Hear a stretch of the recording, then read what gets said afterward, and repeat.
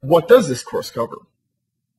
Basically, in this course, we are going to create a TRACE 700 file for LEED, EA Credit 1, and subsequently Prerequisite 2. The main part of this, or the most complicated part, is creating the baseline building, which will be a large part of our focus. We are also going to cover troubleshooting as well as what reports to submit. And actually, this is the first group that gets to see the most recent update, which is really great for submitting to LEED, which we'll cover. So finally, we'll cover a few logistical issues along the way, such as time and cost estimation. So just so you know, we are going to cover cost. A lot of people have asked earlier in the course, and we're going to save it for the end of the day because there's a lot of information to cover, and that's not as exhaustive. So it's easier to talk about cost when your brain's already tired. And while we proceed along the way, we're going to cover the estimating of the total number of LEED points. It's something that people often ask ahead of time, and so that's something that we'll cover here and there. There are a few things that would be helpful to know already at this point, such as general trace use. You should know what I mean by archive file and also what we mean by libraries. However, that said, the important part of today's training is the LEED process and how it is implemented in TRACE.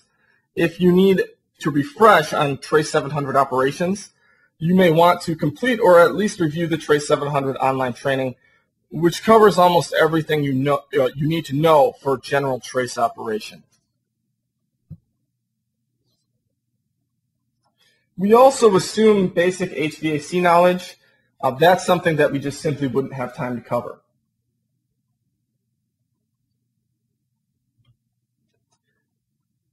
So in short, after this course, you should be able to model a LEED building in TRACE 700, troubleshoot it, and have a pretty good idea of the resources it takes to model for LEED in TRACE 700.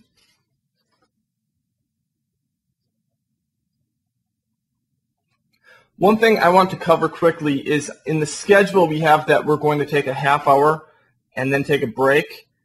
We're going to extend the first half hour.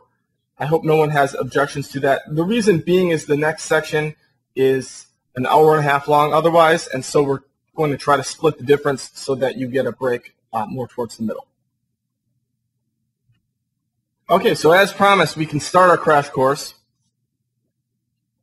Or maybe we should call this the highlight reel of TRACE 700. We have to start with a few slides. Just like any job, this job requires a set of tools. Obviously, you need TRACE 700, though I suppose you don't need it for this course.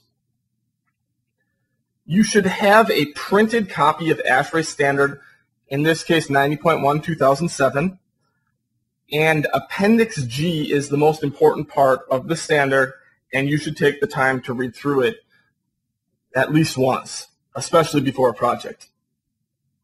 And if you do read through it and you're a LEED AP or a Green Associate, don't forget that reading it qualifies you for additional GBCI CE hours, so you can count that towards your continuing education for LEED APs and Green Associates.